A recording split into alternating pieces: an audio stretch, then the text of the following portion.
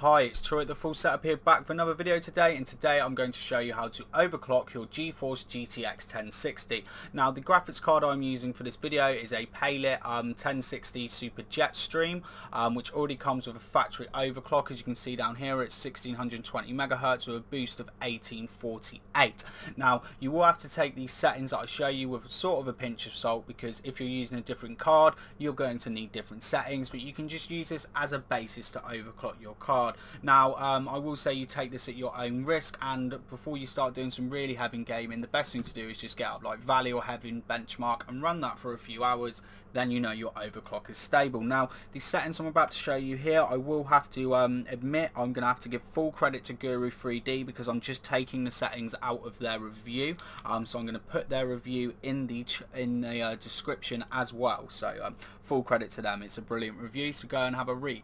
So firstly we need to open MSI Afterburner or get that program installed, and then we're going to start with the power limit, which we are going to do at 116, and then we're going to do the core clock that we need to set to 110.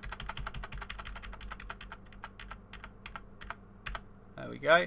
And then the memory clock we're going to set to 550, so that will give us theoretically 9.1 gigabytes of memory usage.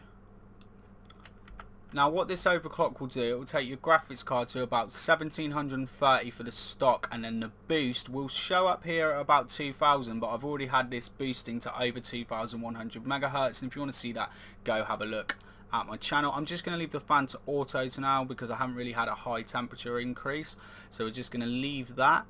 Then we're going to tick that, set that, put that as number 1, and we're going to save it as well. Knock that down. So there we go. That's going to save the settings. So let's reopen GPU-Z.